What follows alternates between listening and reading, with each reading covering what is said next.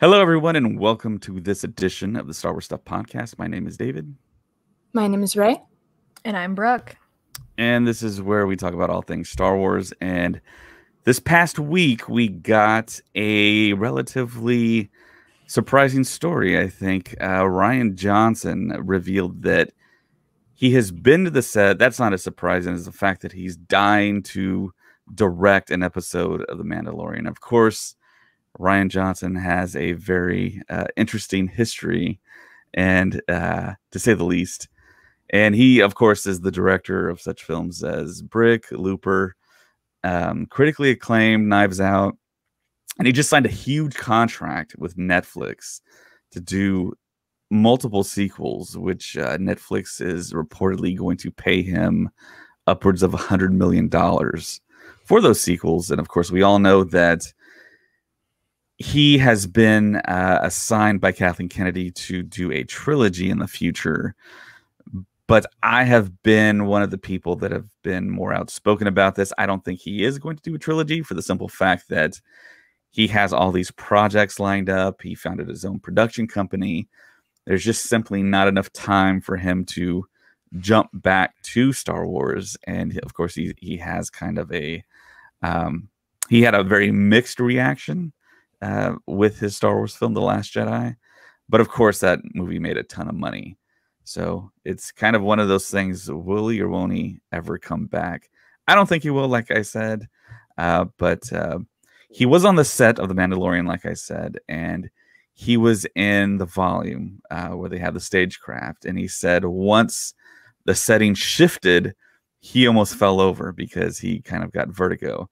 But like I said, he's dying to direct an episode. I'm not sure if it's going to happen. He's super busy. He actually stated that. So what are your guys' opinions on Rian Johnson coming back to Star Wars, maybe directing an episode of The Mandalorian? I think he deserves a second chance. I mean, just because the one film didn't work out, it's not like he's bad or anything. I would just hope that he just kind of sticks to the vibe that they're going for and not try to put any kind of different artistic spin on it, because I think that's what kind of happened with The Last Jedi. Yeah, I think the main issue, The Last Jedi on its own, I think is a good movie. Yeah. But within the context of the whole series, it doesn't flow as well as the other ones do, and that's what upset people. So that would be my only hesitation with throwing him into a series, is that he would keep the flow. Right. But also, I think a lot of that was with the writing more so than the directing. So if he isn't writing the script, then I don't think there would be any sort of problem, because I think he's a good director. The performances in that film were amazing. So I think it'd be interesting to see. I'd also really like him to do a Star Wars movie, a standalone, because I think it could be really good. On its own, or his own. If he was gonna do a 3-part series, something that was just his, so that it was a continuous his flow kind of thing. That could be really cool. Yeah, and Rian has done interviews in the past, and of course, whatever he's promoting, the interviewer's always is going to ask him about Star Wars, and he's always said, "Yeah, we're working on the trilogy. Yeah, we're working on it. It's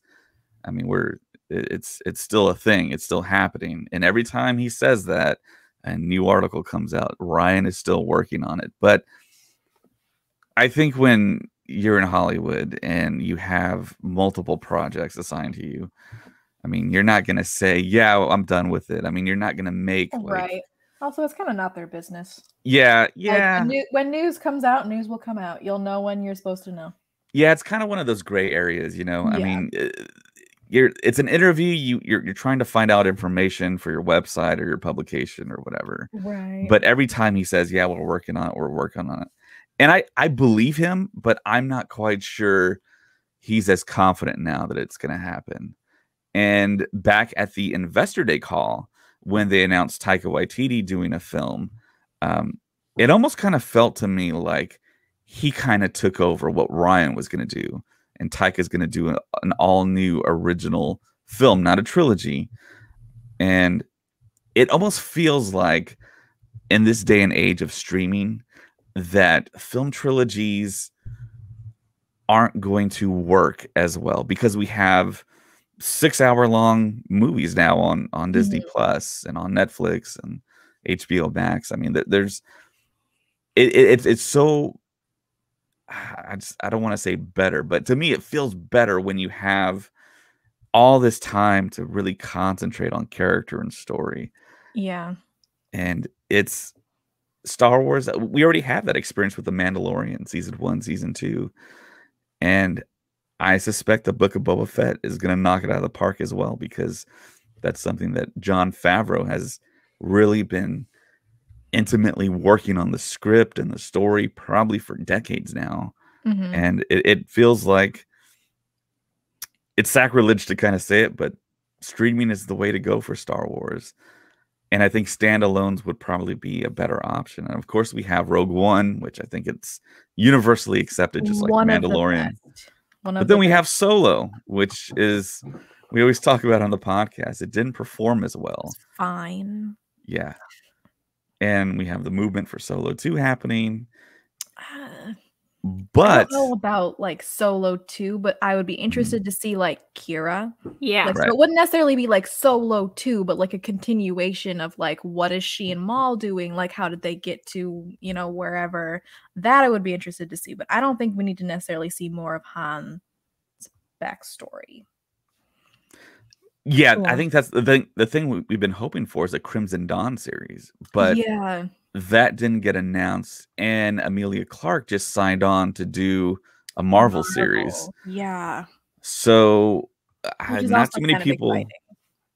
Yeah, that's exciting for sure. I really enjoy her as an actress. So I mean, exciting, but yeah, maybe they'll go. Yeah, and she was awesome in Game of Thrones, and she was great in Solo too. But yeah, it's just one of those kind of questions. I mean, is she going to be too busy to film anything Star Wars related?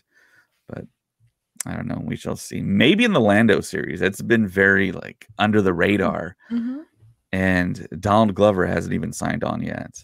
I always forget about that one. Like I forget that's even a thing. Literally until he said it, I was like, oh yeah, that's yeah. a thing. When he said the Lando series, like, there's a Lando series? It's like, oh, right, there is, because you never hear anything about it. I'm thinking Emilia Clarke will show up in the Lando series, but she won't be like a permanent character. Yeah. So, and I'm pretty sure Alden Ehrenreich and Chewbacca are going to show up as well. And they'll probably be supporting cast. But a lot like Rian Johnson, Donald Glover signed a huge deal with Amazon.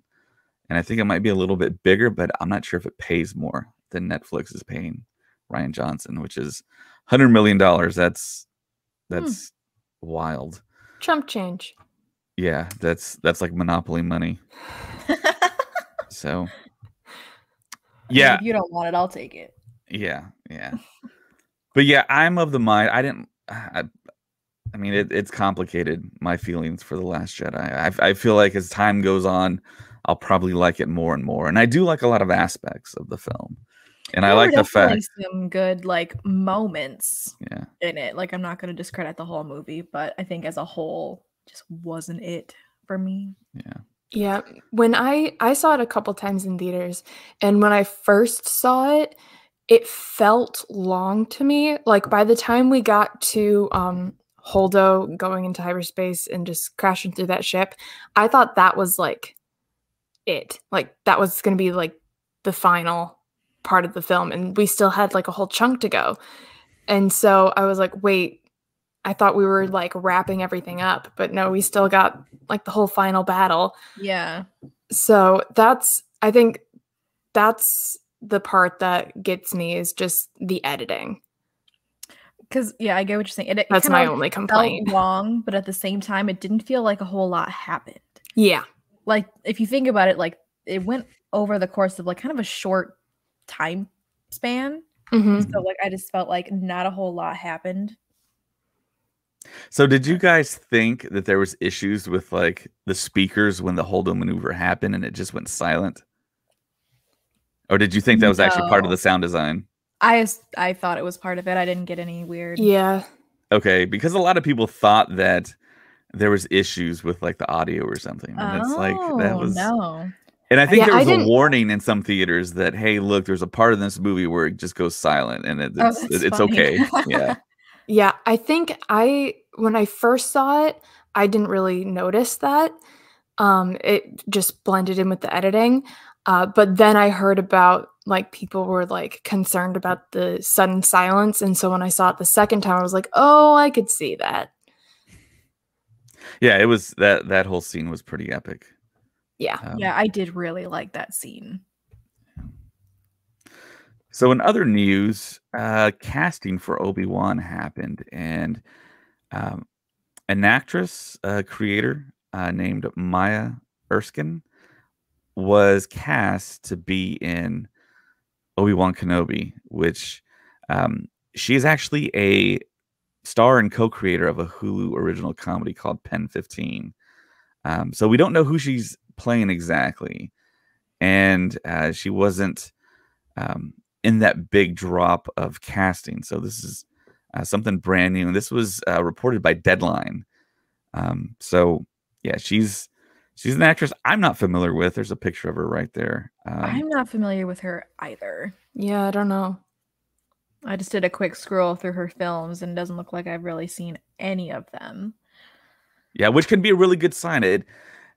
Collecting talent, I think, is a very important thing to do, especially for Star Wars. Any studio, just acquiring talent. And I love seeing actors that I've like never seen before because it's like it's fresh, it's new.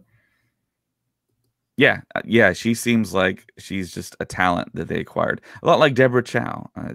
She did a lot of film, or actually a lot of TV, and she knocked it out of the park with The Mandalorian season 1 with the 2 episodes she did. And Kathleen Kennedy handed her Obi-Wan Kenobi.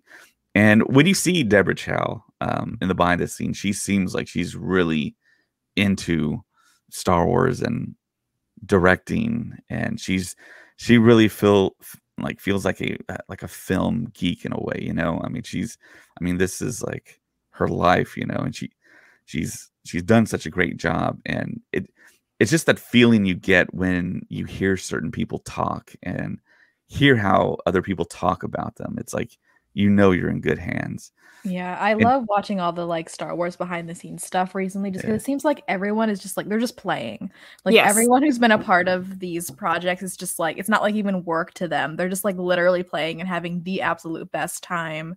And I absolutely love it. I think that's so awesome. Yeah, I'm glad that you just said that, because I think it feels a lot like, to me, that some of the kind of finer details and kind of the things that I perceive sometimes other people don't perceive. But yeah, totally, I see that on set. And speaking with people like Dominic Pace, who was Gecko, the bounty hunter in The Mandalorian, he talked about how easygoing it was with Filoni and Favreau, and how it doesn't feel like there's a whole lot of pressure, even though, I mean, it was the first Star Wars series. So yeah, there was enormous expectations and enormous pressure, and it's just getting the right people together to create something of this magnitude. Just a bunch of people getting together who absolutely love Star Wars. Yeah, just getting to be a part of it. Yeah, I wonder how big a Star Wars fan Maya Erskine.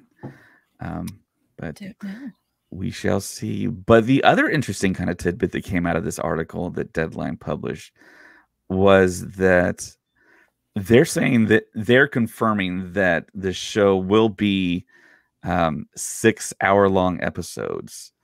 And Mandalorian? No, for Obi-Wan Kenobi. For Obi-Wan Kenobi. So yeah, it's something that's been kind of debated. And I think several people have told me, yeah, I thought it was actually 8 episodes. Some people have thought like 9, 10. I don't know if they're getting that confused with like Marvel shows. Yeah. But yeah, the Obi-Wan Kenobi show is gonna take place 10 years after Revenge of the Sith. So that was another kind of tidbit that was kind of wondered about and argued about. But yeah, it's 10 years after Revenge of the Sith. That's when it's taking place. So we'll get a 10-year-old Luke, presumably. I'm excited to see that. Yeah. And how much that actor will interact in the show and how much we'll get of him, we don't know. But of course, we have Owen Lars, played by Joel Edgerton, who's reprising his role from episode 2 and 3. And then, of course, Beru Whiteson, who is played by Bonnie Peace, and she's reprising her role as well.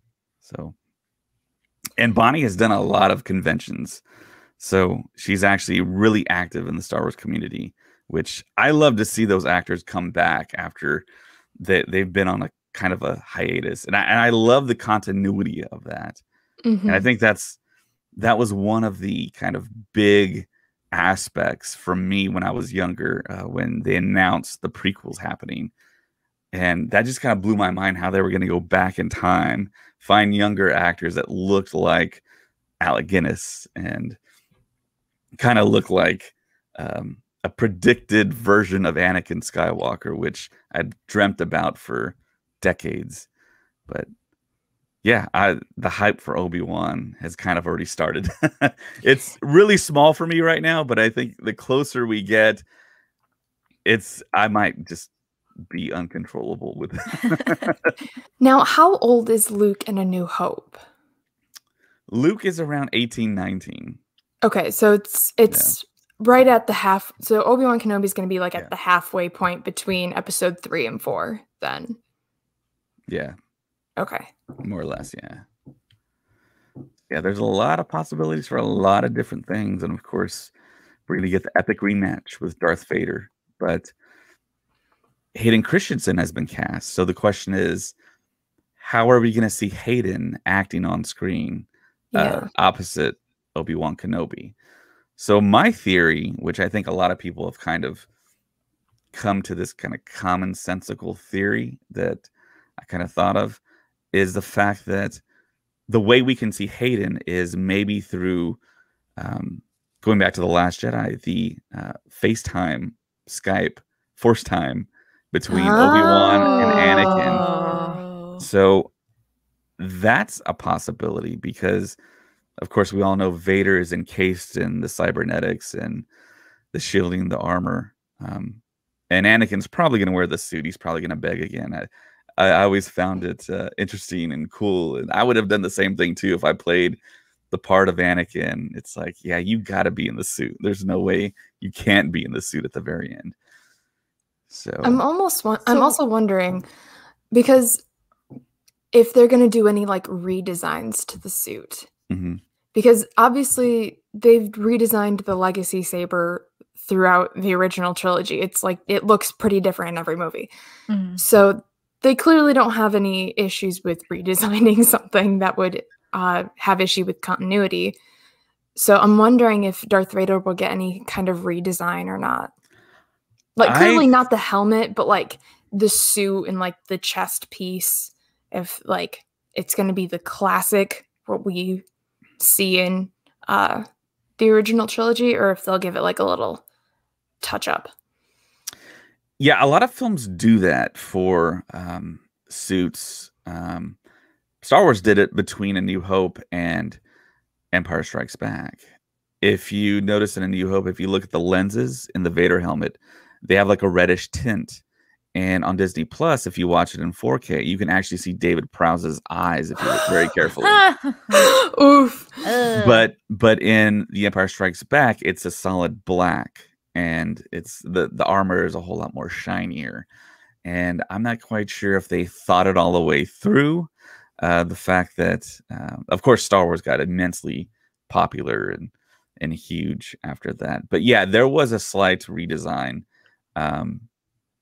And of course, other films have done that too to popular characters. And I wouldn't be totally against that. Like you said, it's the halfway point. So we haven't seen Vader in this particular time frame. And of course, we'll probably see Anakin's body and maybe Bacta, a lot like Rogue One. We might see him in his his chamber that we kind of saw him in The Empire Strikes Back.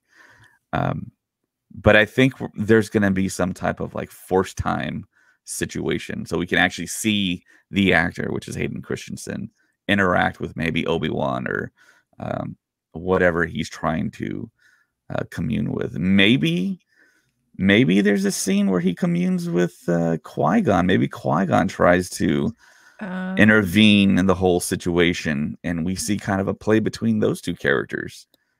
Now, is James Earl Jones coming back? I was literally just gonna ask that question because I haven't seen anything about that, and I wasn't even thinking about it. But like, you kind of can't have Darth Vader without James Earl Jones. Well, you're not gonna have Hayden Christensen try to do the Darth Vader voice, no, and because so you in have Revenge of the Sith, it was James Earl Jones. Because if you have Darth Vader, you're either gonna cast like the voice actor for that or get James Earl Jones, which makes me think that they're bringing, like, then you wouldn't have to bring Hayden back if he's just in the suit. So that makes me think we're gonna see Anakin. Right. I imagine we'll have some kind of like flashbacks and stuff. Because even if it was Hayden in the suit, I still think that's really cool. Yeah. Yeah, I'm definitely anticipating flashbacks to the Clone Wars. That's something I think everyone wants to see.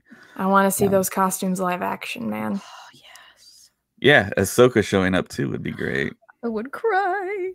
Yeah, that would be. Yeah, no, that would be really cool. That would be great. Because I'm curious if she ever found out that Obi-Wan lived. Like, we don't really know. Do we know? I don't think that it was ever talked about if she knows. Yeah, I don't think she actually does. I know you read the Ahsoka novel, so I think you would know. It really didn't mention it. Yeah, so she probably has no idea. All the Jedi are so scattered that survived that I think there was risk in trying to contact other Jedi, and I think some Jedi went kind of rogue. But yeah, James Earl Jones was not in the casting, and of course he's looked. Now I'm scared. I know. Yeah, I'm a little. Yeah, he's very up there in age. Even in Rogue One, the voice was a little off because he's a little older now, and I think they didn't really do anything to his voice. But I'm really surprised with technology.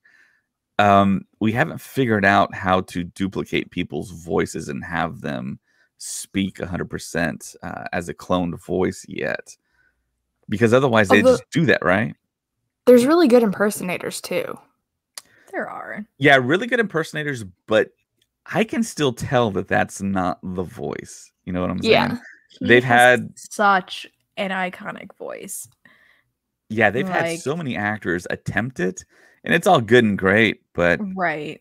I mean, this is going to be a huge series, Obi-Wan Kenobi, and I think the anticipation is going to be a lot like a saga film, because I think it's going to be the closest thing to a saga film since Rogue One for the original trilogy. Of course, we had the sequel trilogy, but I mean, for that time frame on the timeline, it's going to bring back a lot of the hardcores. A lot of the hardcore old school fans are going to be very scrutinizing on what happens. And I played episode 4, A New Hope, a couple days ago, and I was listening to all the lines that Uncle Owen was saying and the look that Beru gives them, and it's like, how are they weaving in the Obi-Wan storyline to kind of fit everything? And of course, the classic line that Vader has on the Death Star, "I haven't felt this presence since." It's like, that was great that George Lucas left it so open-ended like that, because now they can, now a whole series is being born. Yeah, that's exactly what that was. Because like, since when? We always assumed it was since Mustafar. They fought on. Yeah. Yeah, but I guess technically it could have been since something else. Yeah, which is wonderful. Now that we have Disney Plus, we love loopholes. So in other news, go ahead. Okay, when you were talking about the stuff that Uncle Owen says and the looks that Aunt Beru has, and how we had talked previously how there really wasn't like a full-fledged plan for the original trilogy because like Luke and Leia weren't originally siblings. How much did they know? Like, was Vader always Luke's dad? No. I don't think so, no. Okay. So then is there really no context to her looks for that? Like, are we giving it context with the other information that we know? Because, like, clearly she wouldn't be... Well, it was all in George Lucas's aim for a used universe, that there was a whole big history before we saw Star Wars. So that was like the genius of George Lucas, that he made it seem like all this other stuff had happened, even though clearly he hadn't thought out much of it. He had outlines for stuff, but yeah, I mean, that's just the brilliance and one of the first kind of films to do something like that. I think in the book world, that's been done a lot, but it was really the first time that anything had been done like that for a for a studio film, and of course that just added to the shock and awe that people had when they saw that film back in 1977. And it was episode 4, not at the very beginning either. That was added on after the fact as well. It just said Star Wars when the opening crawl hit back in 1977. So yeah, George Lucas went back and he kind of retconned a lot of stuff. The siblings, Vader being the dad. I just think it's so crazy that Vader, you know, is it German that it means father, or I believe Dutch. What? Yeah. I think it's German.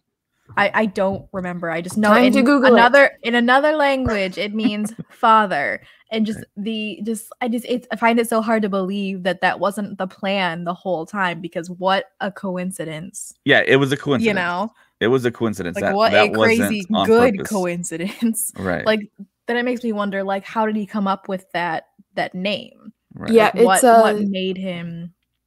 It's a German Dutch. It's a mixture of German and Dutch word. Okay, so we're both right. Father. Okay, it's cool. I think because Darth. What does Darth mean? Dark.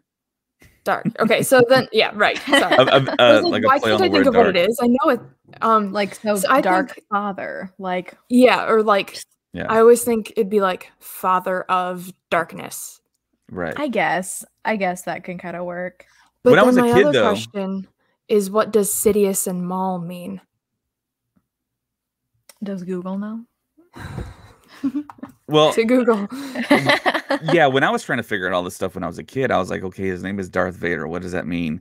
So at the very beginning of episode 4, he invades. I mean, he's an invader. So that's I thought that was the play on that. Yeah, that's just what Google sent me. It says Darth Sidious is short for the word insidious, which is a form of evil. Darth Maul is short for malicious, and Darth Vader is short for invader. Oh, and then Darth Tyrannus is short for tyranny. Yeah, tyrannical. Huh. Yeah, that's cool. I had never put those together. Yeah, I never really thought about that, but I've always wondered, like, if Darth Vader is like Dark Father, then what do the others mean? Okay, so that's more of a coincidence. Yeah, that's it's wild. Coincidence. That is wild. Yeah, if you sign up for a free trial on Audible, you can actually find a book called The Secret History of Star Wars, and they kind of talk about that in depth. The book is like insanely long, though. I haven't even finished it. I know James started it, but it's narrated by a guy named Josh Robert Thompson, and he does the world's best impersonation of George Lucas's voice. And he impersonates everyone's voice that's like speaking when he's quoting them. But yeah, he is the best at impersonating. And he was actually at Celebration 2015 dressed up as George Lucas with a white wig, that's funny. like a neck piece and a flannel shirt. And he was he took a doll of Jar Jar Binks. And he was just kind of, I mean, it was all in fun. He loves George Lucas. He loves Star Wars. He's a huge fan. And he was arguing with fans about the fact that Jar Jar was the best character out of any Star Wars film. And yeah, there's videos online of him at Celebration. I never ran into him. I don't think I ever saw him, but he was also, I think his biggest claim to fame is him being the robot Jeff on the Late Show with Craig Ferguson. He was the operator. He was the puppeteer and the voice. So, yeah, that show's been off the air for a while. James Corden's show is a show that replaced him. Okay. Yeah. I know James Corden. Right, yeah. I know that. I don't know. I don't really pay attention to like late shows and stuff, so I wouldn't know anyway. Either. It could be on right now, and I wouldn't know. Yeah, I usually like catch like clips and things, but like I don't watch it. It's late. I'm sleeping. Right. And hopefully in the future we can get Josh Robert Thompson as a guest on the show. Oh, heck yeah. I think he's done several podcasts. So in other news, Star Wars ANDOR is currently filming in Essex, United Kingdom, at a refinery. And I believe this is the picture of said refinery. So, which looks really cool. Like that looks like some place on a distant planet in the Star Wars universe. Yeah, it looks dystopian. Yeah. Yeah, seems very Orwellian. So they are set dressing it, of course, and make it look more Star Warsy. And there are other pictures of cranes with massive kind of billboard-looking sections of blue screen and green screen out there, so they can add the background. So it's almost like they're approaching ANDOR like it's going to be a feature film, even though it's going to be a series. And ANDOR, I think, is flying under the radar very nicely, kind of a lot like Rogue One did. I think a lot of people had concerns and were kind of curious about the production of Rogue One and the fact that we had these characters that we didn't know if they were going to live or die. And of course, Kathleen Kennedy thought the only way to go was everyone die. But of course, with ANDOR, we get to go back in time, a prequel to the prequel, and get more of Cassian Andor's backstory. Hopefully we get to see him at age 6 when he started out fighting, and a cast of so many beloved characters. We know that the actress, I'm forgetting her name right now, that played Mon Mothma, Genevieve O'Reilly, she's going to be back. She looks exactly like Mon Mothma. Of course, we think Bell Organa is going to show up, but yeah, I think the more time passes, Rogue One is one of my more favorite Star Wars films and films that I'll put on in the background. And it's definitely one of mine. I just thought it was so well done. Yeah. And the characters were awesome. Like, sad that they died. And not that I like death, but I kind of liked that they died because it felt very real. Mm-hmm. Like, it's a war. Like, we're used to all of our favorite main characters living, so it was kind of like refreshing to see, like, like this is real. Like, not everybody makes it out just because they're your favorite. But yeah, I loved Rogue One, so I'm excited to get to see Cassian and them do more.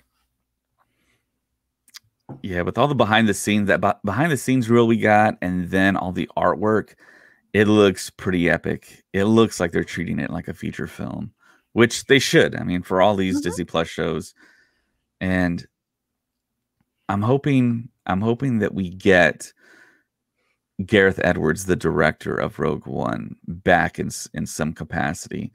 I was at the panel in 2015 at Star Wars Celebration, and he seems like just such a cool guy, a huge, hardcore Star Wars fan. And of course, we all kind of know the story, and we've talked about it, how they really weren't satisfied with what he shot. So they brought in Tony Gilroy, who's now heading up ANDOR. But it feels like I think I have a spot in like my Star Wars heart for Gareth Edwards, because just to see his fandom, and it was almost like one of us getting to direct a Star Wars film. And I always think back to that time period, 2014, 2015, and think back the amount of pressure that a Star Wars fan would have on them to direct a Star Wars film would just be incredibly intense. And the fact that Tony Gilroy came out and said, "I'm not a fan of Star Wars. I'm just doing this because it's the genre that I like to do, espionage, you know, just like the Bourne films. He headed up those films. So sometimes that works out more in our favor, and then sometimes it's not what Lucasfilm wants. But yeah, I just couldn't imagine trying to work and do my day job in Star Wars because I'm such a huge fan. And I mean, who knows what happened? I don't know. But of course, Gareth Edwards did appear in The Last Jedi at the very end of the crate battle. And I think he returned the favor to Rian Johnson. He was one of the technicians on the Death Star. The guy that does this when they shoot the laser, which is kind of comical. But it's a natural response. If someone's shooting something at me, no matter what it is, I'm gonna. That is a very natural response. Yeah. So yeah, I'm hoping that Gareth Edwards somehow, some way comes back. I hope he's still like in the family, you know. Mm-hmm. I hope because he totally. A lot of people say this, and I don't think there's any other way to say this, but yeah, he totally played ball with Lucasfilm. He did whatever they told him they wanted him to do. And I've looked at his like IMDb and to see what other project he hasn't had a lot of projects in the pipeline. I think he has one that's I think he's kind of working on. He's not directing, but he's still out there. He was an indie director, but yeah, I think about the dude a lot, and hopefully he can be a guest on our podcast. I don't know. I mean, that'd be cool. Yeah. So I think Andor is going to be pleasantly surprising to a lot of people. So I'm really hyped for it. And I didn't mention this, but Diego Luna and Tony Gilroy were spotted at that refinery. So yeah, it's most likely going to be in the show. And another piece of news relating back to a former film, The Rise of Skywalker, there was a set designer, I believe. He did an interview where he talked about how there was a character that never appeared that was cut from the film. But this character was the designer of the Millennium Falcon. And like the original the OG designer? Yes. Okay. So this character was set out to be the original designer of the Millennium Falcon. And there was a piece of hardware that this character was going to help out with to stop the First Order. And the character that they had in mind, which is crazy to think about it now in hindsight, the character they had in mind was Judi Dench, the actress. Dame Judi Dench. I love her. Huh. That's interesting. I love Judi Dench. I would love to see her in Star Wars. Oh, heck yeah. Yeah, which I think would have made a lot of sense because they were in her country filming. And I mean, she's just one of the best actresses of all time. And she does a lot of stuff. She does TV, she does film, she does stage. I mean, and to see her perform, it's like, wow, it's incredible. And she's done interviews and she's never anything like the character she portrays. I mean, of yes, course, it's I mean, she's an actress. I mean, she's going to be different, of course, but it seems like she reaches a place that not too many actors have ever reached acting. And I think she's just one of the greatest actors of all time. So yeah, she does serious stuff well. She does comedy well. She also does like does it all? Really blunt comedy, which is amazing. Her grandson is on TikTok and does TikToks with her. That's incredible. And so she does TikTok dances now. that's I wild. need to know. Can you send that that profile? Yes, I need to follow this. Oh my god. At least I think it's her grandson. They're related. That's okay. what I know for her. Doesn't matter the relation. So. I just need to see this. Oh my gosh. Wow, that's incredible. Yeah, I'm gonna have to check that out. I love really stumbling wish upon like famous people on TikTok. Like oh my gosh, I don't know her name, but she played in the episode of The Mandalorian with Ahsoka. She was the head lady. I'm totally blanking on what they called her, but like her son is on TikTok, and so she'll like randomly go up on her and be like, "Hey mom, where's Thrawn?" And she'll be like, "I can't tell you." Yeah, that's awesome. So Hasbro announced new 6-inch figures for the Clone Wars.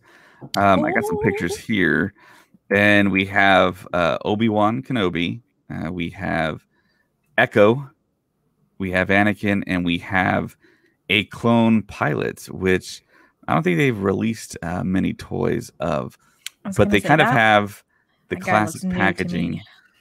Yeah, I don't reckon. Was he in like the shows or anything? Because I do not recognize that pilot.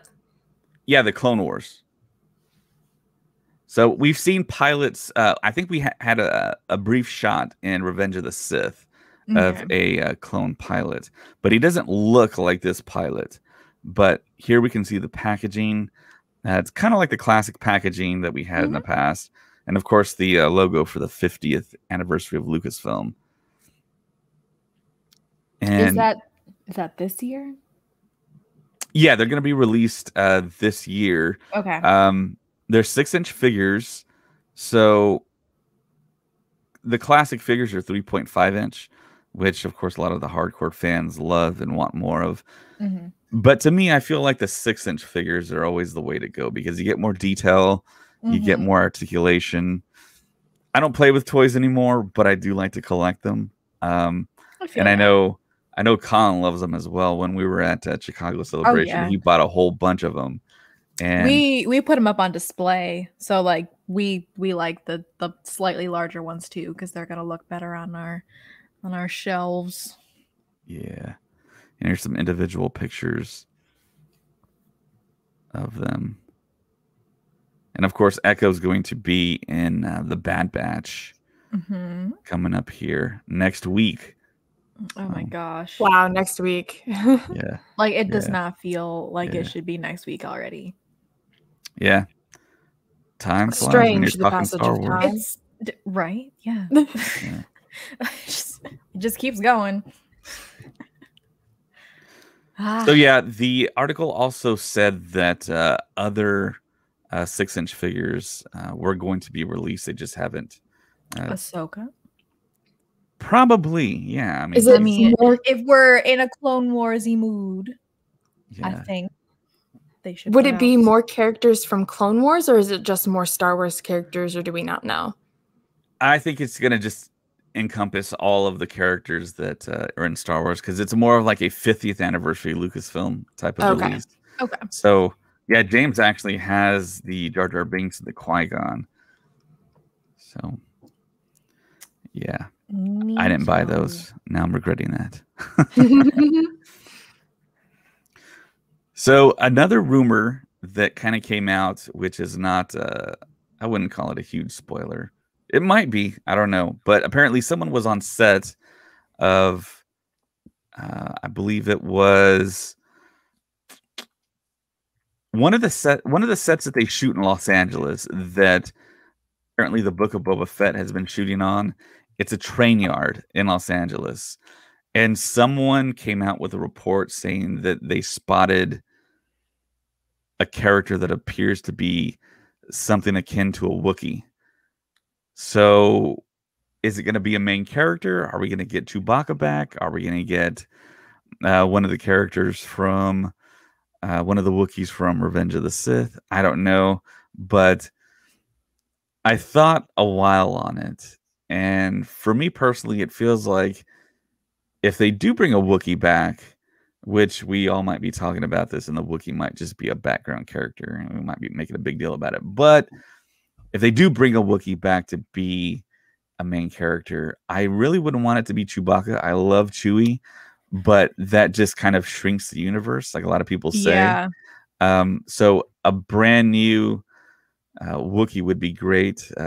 Different look, different design. I I know I got a picture here of all the Wookiees from episode 3. They all look relatively the same. But yeah, it would be pretty cool to get another Wookiee companion maybe. But I also would like for them to go in a different direction with a different type of alien species, maybe one we haven't seen before.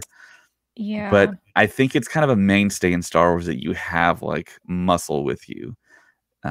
So what are your guys' thoughts on having Wookiees back in The Mandalorian? I mean, I think that would be cool, like, you know, to see one. I agree with you. I don't really want it to be Chewbacca just because, like you said, it really shrinks the universe. And I think it would be cool to just bring in, even if it's just, you know, for one episode or whatever, just a random Wookiee, just to have more like diversity in there. Yeah, it'd be cool.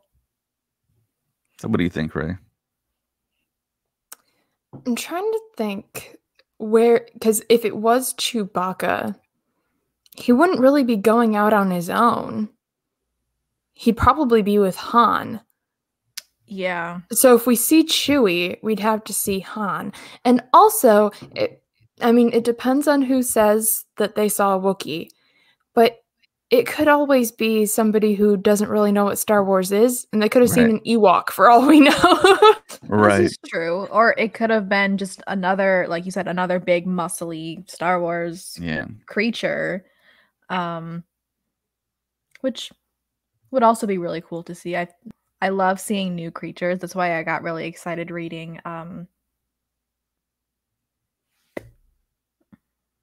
wow. I can't today. What's that book that everybody's reading about the High Republic? That book. And just the diversity of all the different like creatures and species. So I'm kind of an advocate for like bringing in new ones that we haven't really like explored yet. But I mean, Wookiees are also awesome. Like, I'm not going to discredit the Wookiees. I think the Wookiees are universally loved, and I think we want to see more of. But of course, we want to expand the universe a whole lot more.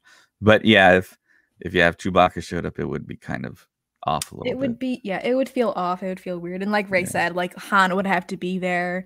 And I kind of like that, like the Mandalorian is mostly like its own thing. Like, we saw Luke, super awesome, super cool. But I kind of like it that it's still exploring different things. Unless Chewie is hanging out with Luke and we see Luke again. Because if we get Grogu back. See, that's my big question about the next season is how, like, what they're going to do. Because Grogu was such a big part of it. And now he's, like, gone. So I'm like, okay, are they gonna like go through it and then he's gonna come back at the end or something? Like what kind of plot are they going for? Like my mind is just spinning about what they're gonna do with this third season.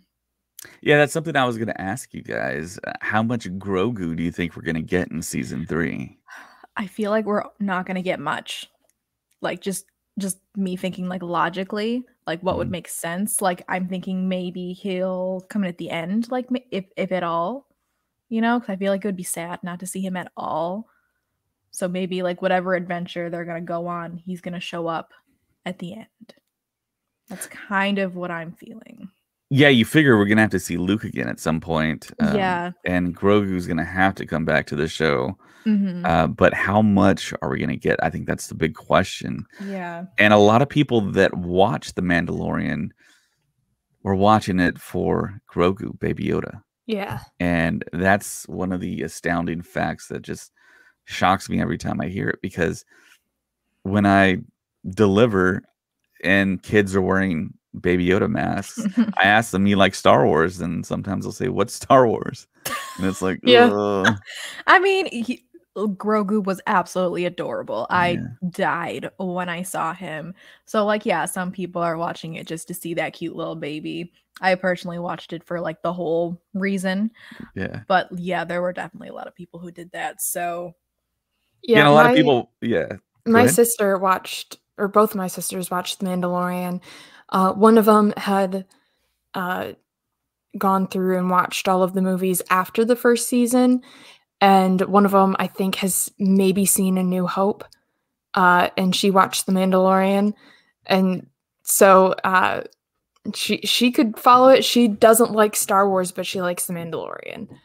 Oh, interesting. So okay, it's kind of weird. I've heard that too. Yeah, interesting. I mean, The Mandalorian was fantastic. So I mean, like, yeah, interesting. Yeah.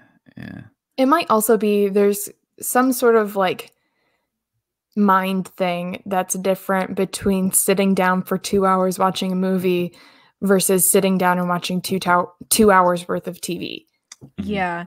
Like for some reason, those are very different. I almost feel like it's easier to watch a television show because you kind of get to choose how much you watch. Like you could just watch one episode real quick. You're there for 30, 45 minutes and it's done. Or you could sit and watch 18 hours of it, so you kind of get to choose. And I'm like, I'm really digging the Disney Plus shows, like the series, because I feel like that time you can manage. And then also like you just get to explore the stories more because you're not confined to like a 2-hour movie period. Mm-hmm. So I'm really digging the shows and I hope they keep up with that. Yeah, definitely.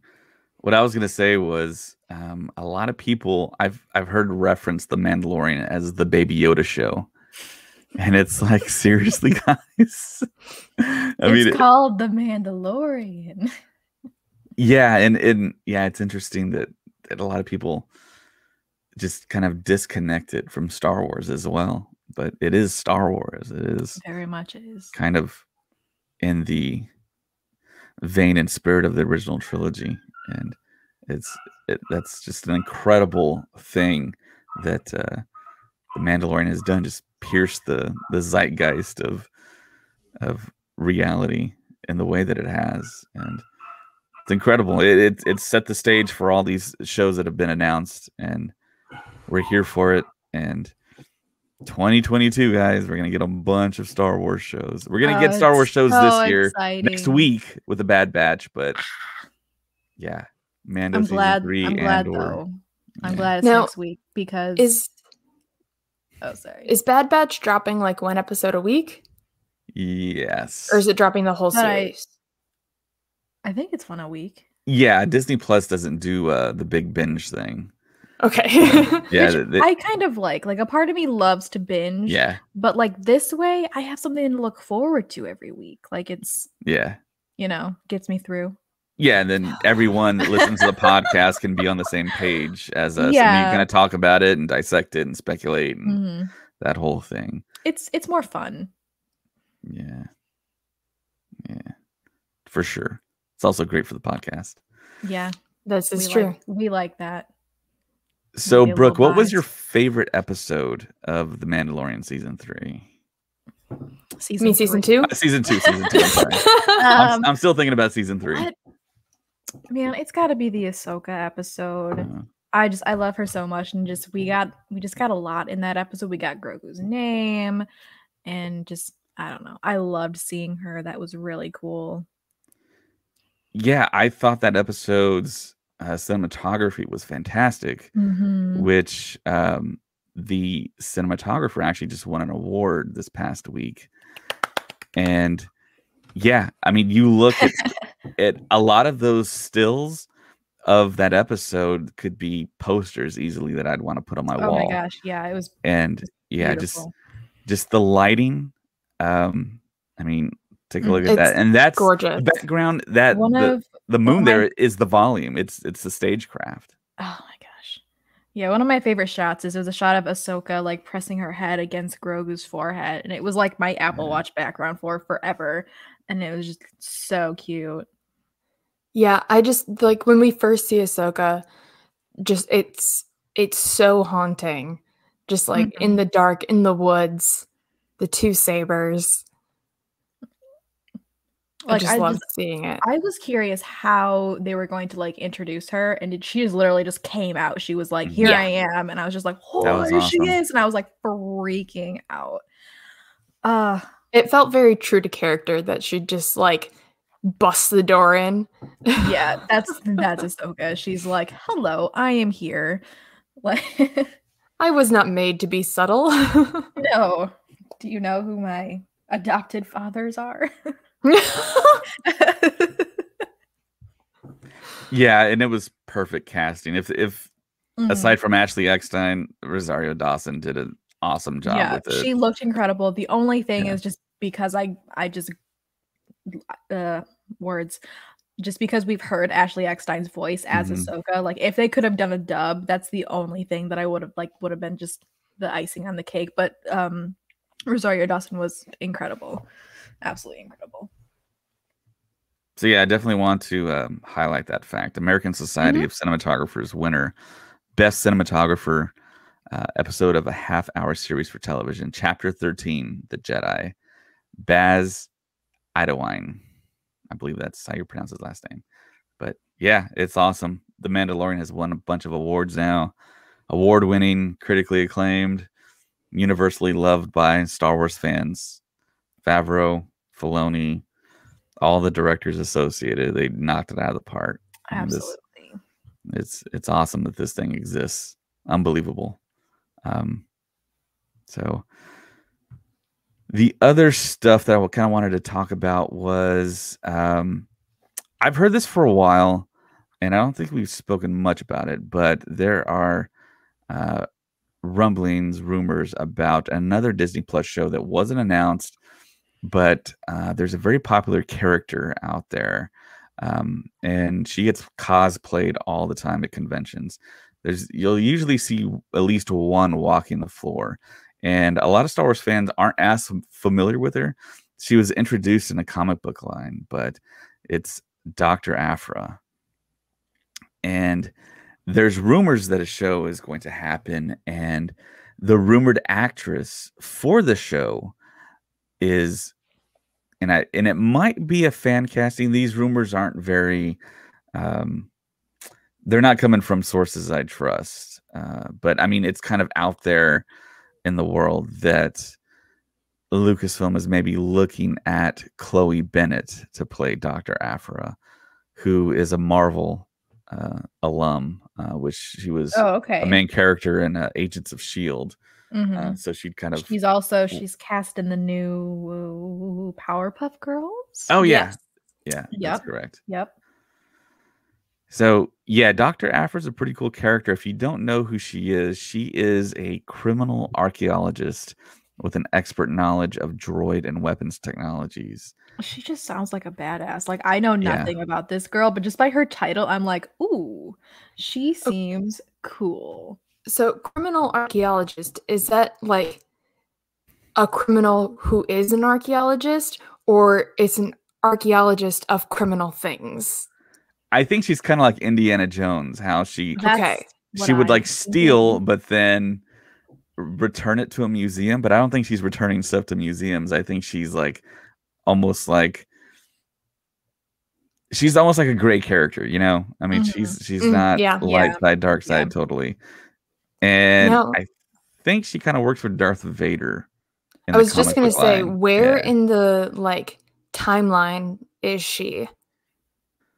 Yeah, so I think her first appearance was in a Vader comic book. I'm trying to find it here. Yeah, she was created by a couple of writers, Kieran Gillen and Salvador LaRocca. She first appeared in Marvel Comics, the 2015 Star Wars Darth Vader comic book series. And then, of course, she became a breakout character, and she got her own comic book series, which debuted in December of 2016. She is morally questionable. She's a criminal archaeologist, like we talked about. And she was initially in the employ of Darth Vader, but later she hid from him. So would this be like original trilogy timeline? Yeah, like a little before, I believe. Okay. So yeah, and she's like actually around Rogue One or a bit before, kind of like in that time. Yeah, definitely. There's actually a Wookiee character in there as well, and he's not such a great guy either. Oh no. And then I think she has a couple of companions that are droids, a very like C-3PO, R2-D2 kind of dynamic, but like evil. So I like it. Yeah, yeah. That would be cool. Maybe that's the Ewok that somebody saw. Ewok. Possibly. Take the Ewok. With the Wookie. I don't know what words anymore. Sometimes they're hard. I didn't get any sleep last night, so the fact that I'm functioning and on this Doing podcast is a great. miracle. Yeah. But you're fully vaccinated, though. So I am fully vaccinated. Oh, yay! I will be on the day after May 4th. Ooh. Uh-oh. That's why I'll I be did the there. day after. That's why, like, Okay. I was like, I could have done the day before or the day of, and I was like, I'm Star Mm-mm. Wars Day is Star Wars Day, so I was like, I'll do the day after. Okay. So, Technically, it's another 2 weeks until I'm I fully mean, vaccinated, but I true. got the shot. Yeah. Get Awesome. vaccinated, people. Yeah, for sure. Yep. Get us So- back to normal. Get us back to conventions. Let's go. Yeah, hopefully by 2022 celebration, everything's gonna be all good. And I would imagine so. At least back to a normal enough that we can start like yeah. getting back there. Yeah, I think the convention's happening, and who knows what it's gonna be like, but yeah, we're all gonna be back in Star Wars mode and walking the floor, going to panels. I wonder what the panels are going to be like. I wonder if it's going to be tougher to get in the panels. I don't know. Like, are they going to have to do like limited capacity, and are we still going to be social distancing at that point? Yeah. It'll be interesting to see what we'll be at that point. Because what month is it that it's supposed to be in? August. August. Okay, so that's still a good chunk of the way. Yeah.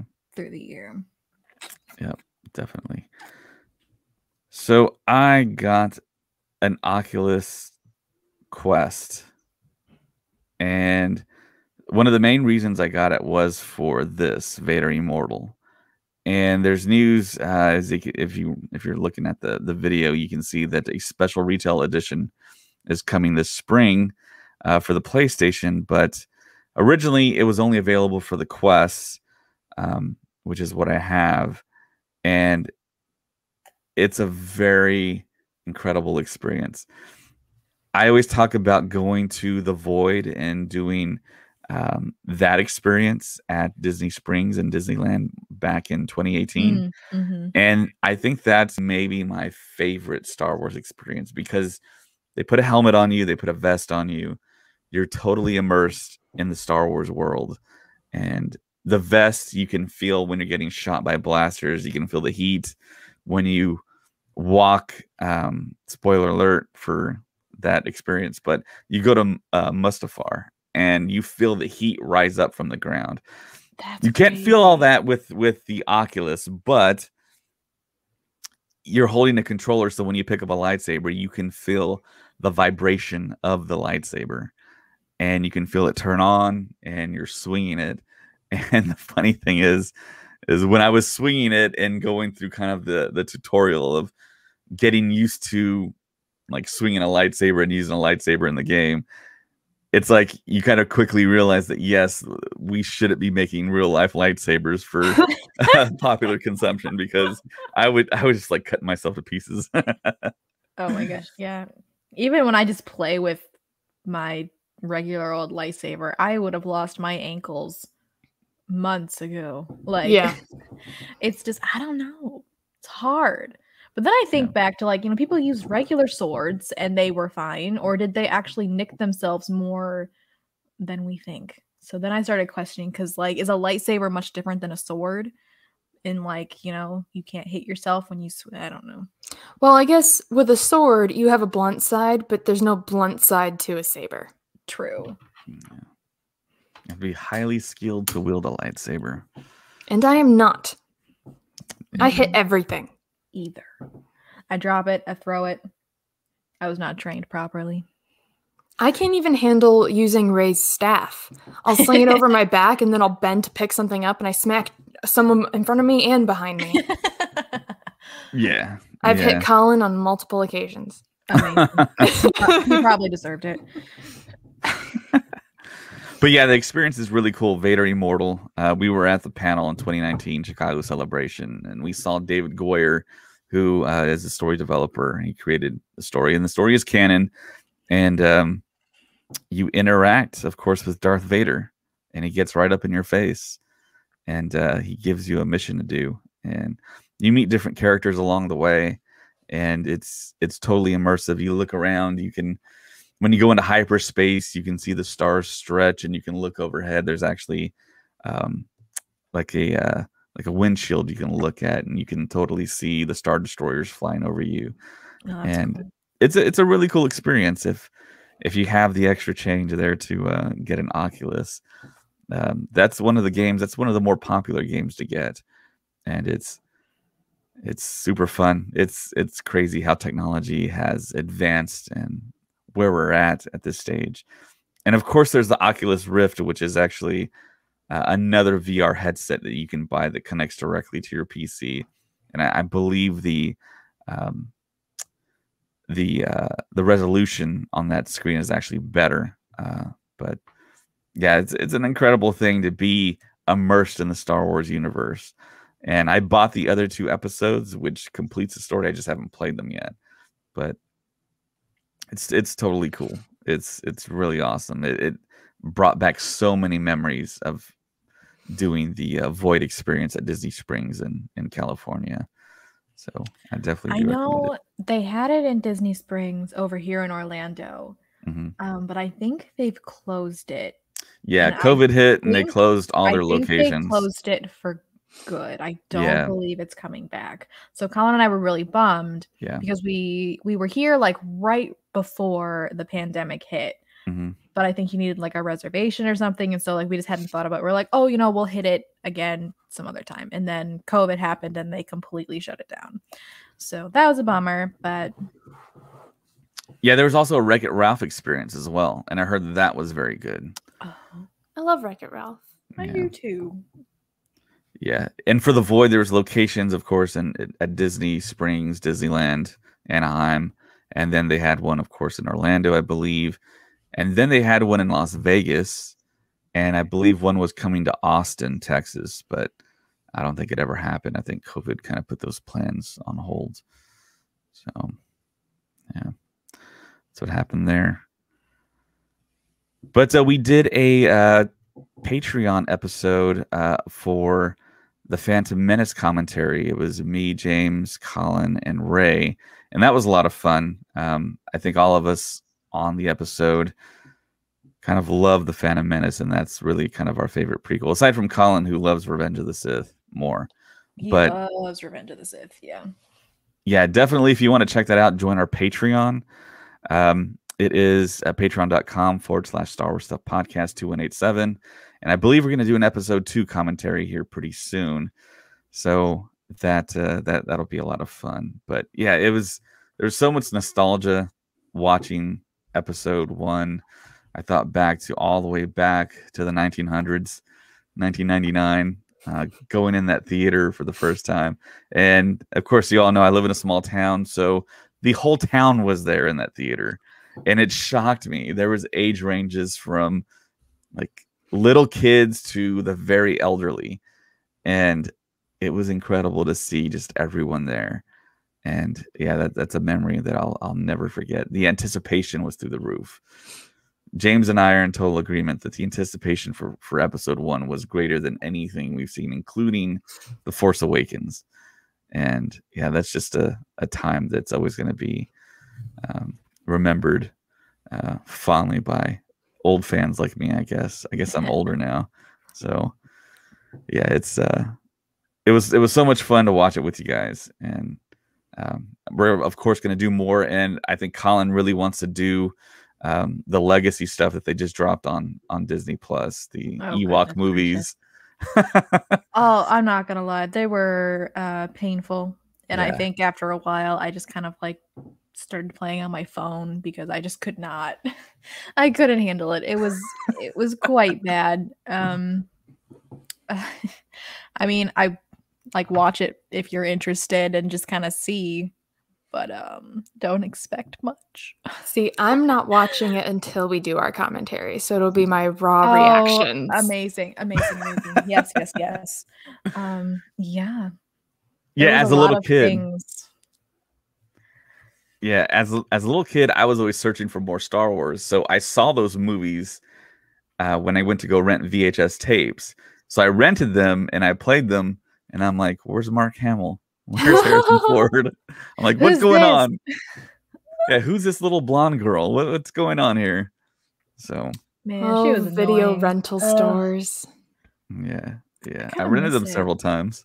Going there every Friday night. Friday night, you get to pick Yeah. one out. So exciting. Yeah. Apparently, there's only one Blockbuster left. It's in I did Alaska, hear right?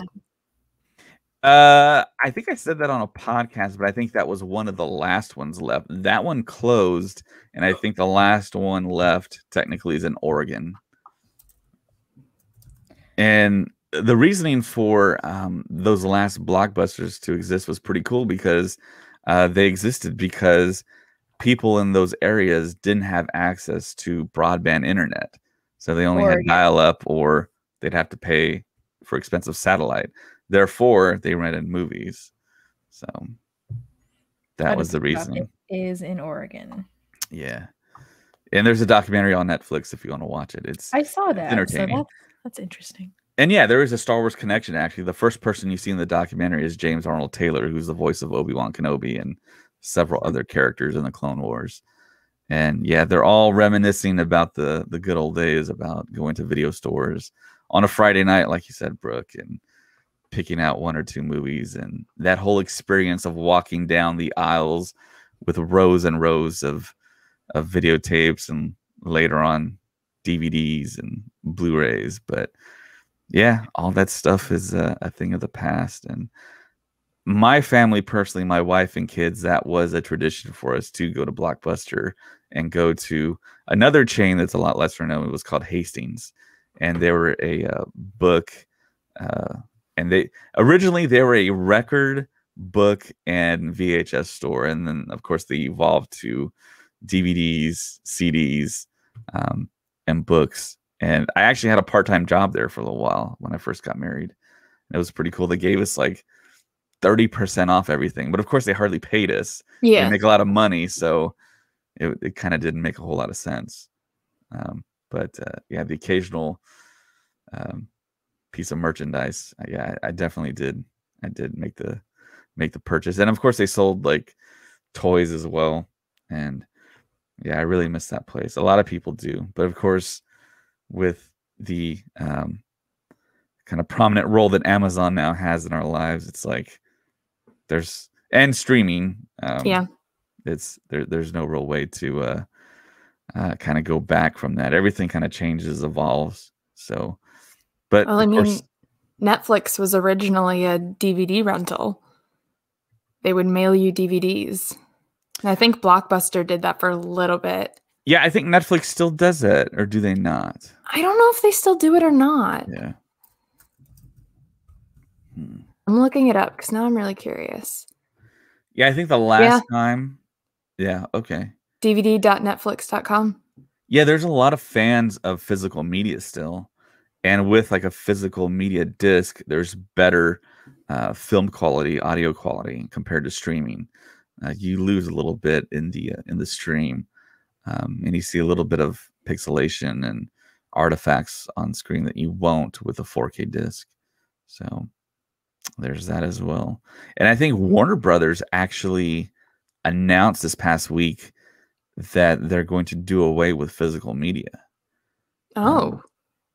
It might be a subsidiary of Warner Brothers, one of their arms that has said that they're going to do away with it. They're just going to stop producing at a certain point of time. But I mean, I think that's kind of expected though, for all that to kind of go away and for physical media to go the way of like records, what they did. But then of course they've made a huge resurgence since they kind of went away, and more generations of media have been invented. But yeah, that's basically all I had. Did you guys want to talk about anything in particular? I didn't have anything else. No, not really. I know we addressed Mando season 3 and the fact that Grogu should reappear, but the question is, how much is he going to reappear? Mm-hmm. I'm kind of interested to see what everyone kind of thinks, so we can kind of go back later and be like, you're right or you're wrong. Mm-hmm. Oh, there is an update on our McDonald's toy conversation that we had last time, because we were looking at the lineup of all the McDonald's toys that are available. We were wondering where Rey is. Well, apparently, a friend of mine posted on Facebook, and one of the comments is that someone got a Happy Meal, and they got the X-Wing, and the bag says Rey. Okay. So it looks nothing like Rey. It's got a very square jaw. The figure does, but it's in a helmet, so you can't really tell, but it's supposedly Rey. But I guess they just put her in a helmet so boys wouldn't realize. It is a Happy Meal. It is a Happy Meal toy, so they're not going to put much detail in there, but like... No.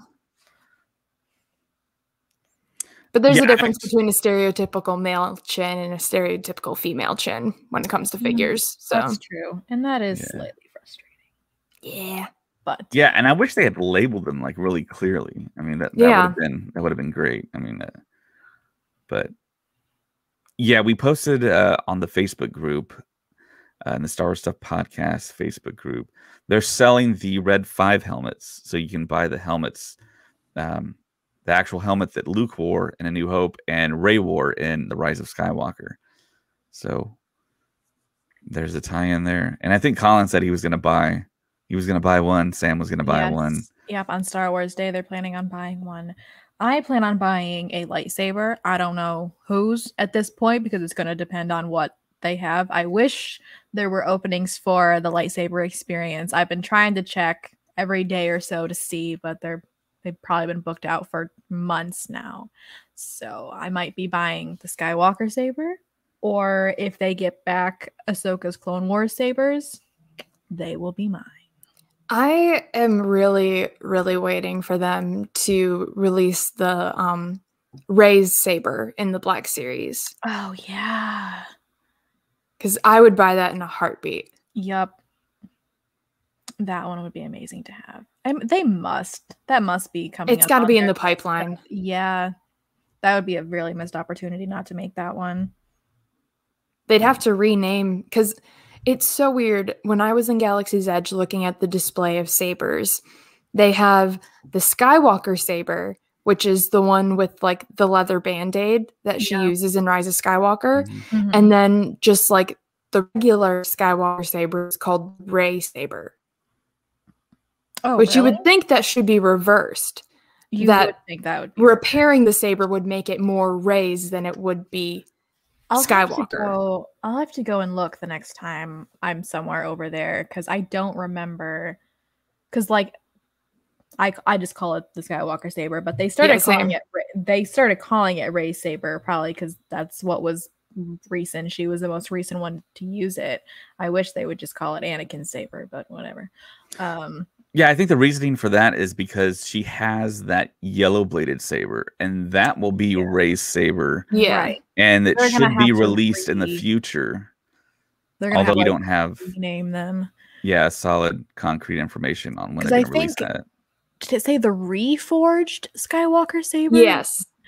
Yeah. That's what it should be. But I think that one's it's reforged Skywalker, but then before the break, it's Rey. And I was like, you think that would just be Skywalker and then reforged Skywalker? Yeah, they'll probably change that. And then we'll have the new staff saber, and it'll be the Rey Skywalker saber. Chef's kiss. Love it. So, Brooke, you said you're going to buy a Skywalker saber. Which Skywalker saber? Is that the one with the... That's the question. Okay. I'm not sure, because if I'm like, my heart wants the OG, but thinking like cosplay wise, I have Rey's Rise of Skywalker, in which I would need the other one to make You could always get a sticker of burn mark and put it on there, and then wrap it in like the leather band-aid. I know there are people in the Rey cosplay community on Facebook who sell leather band-aids to put on your sabers. That is actually an incredible idea. Thank you for saying that. That's really okay. That's smart. All right. Saving you money. All right. All right. Yeah. All right. Cool. Yeah. And if you're listening to us on Monday, the next Monday, I will be in Orlando. I will be in Florida. Maybe not Galaxy's Edge because Colin wants me to wait for Star Wars Day. So we might do that. We might just ride Star Tours a whole bunch and try and experience. Awesome. You have to ride Star Tours multiple times because there just is an infinite number of things you could possibly get. I still have not seen the new one, the Exegol one. I still have not seen that one. Yeah, the last I heard when someone had an article on it was there was upwards of 32 different experiences. So wow. Yeah. And otherwise you just gotta ride it to try and get the Rebel Spy. Listen, the last time I went, I'm tossing my hair, I was the Rebel Spy. That's 3 times now. The last time I went with my family, I was the Rebel Spy. So nice. It's such a good feeling. It's so weird. I didn't know that was a thing, and then all of a sudden, a picture flashed on the side. They're like, "We know you have this Rebel Spy," and it was a picture of me, and I'm like, "What?" It's me. Yeah, when I went with my family back in 2018, I think my wife was a Rebel Spy, and that was hilarious to me and my kids. So. Yeah, I love that ride. I love it so much. So yeah, hopefully I will be riding it next week. So I think that's all we had for this show. I definitely do want to tell everyone about our Patreon, of course. Tell them again. We're going to do a whole lot more stuff on there. Commentaries. We're going to be maybe doing a special live broadcast from Galaxy's Edge for Patreon. We should. So if you want to see that, you can find us at patreon.com/Star Wars Stuff Podcast 2187. You can also find us on YouTube, Star Wars Stuff Podcast. We're on TikTok, Twitter at Stuff Pod, Instagram at Star Wars Stuff Podcast. And of course, we're on Facebook. We have a page. We have a group where we put in memes daily and sprinkle information in there occasionally that we talk about on the podcast. So for Ray, Brooke, and myself, may the Force be with you. Always.